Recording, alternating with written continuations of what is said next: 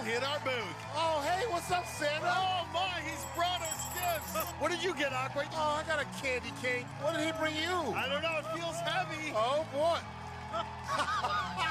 A lump of coal. Oh, man. On the course, Wyman was hoping for the best gift of all, a trip to Vegas. This obstacle right here, this thing can be naughty. The 21-year-old college student who trains in sub-zero temperatures in Alaska made it to the semifinals as a rookie. Oh, no! But his holiday in Hollywood ended after just 3 obstacles. Well, back to the North Pole with you, my friend. Hi, Santa.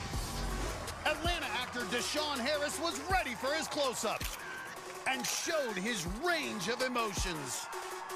Right, baby. Let's get this course, baby. That earned him a round of applause. And his performance on the course also showed promise. Man, he's got so much energy. The 5-time veteran was trying to get to Vegas for the 2nd year in a row. Oh! His fall on Kaleidoscope left his hopes in doubt, but he went out with a showstopper. Oh! He's having fun. Go out with a splash. Avid outdoorsman Parker Hewes cooked up some campfire s'mores before his run. That'll give him some energy.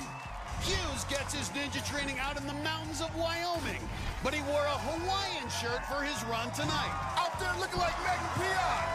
He was looking good when he reached Air Surfer, but the chiropractor couldn't make the right adjustments. Oh!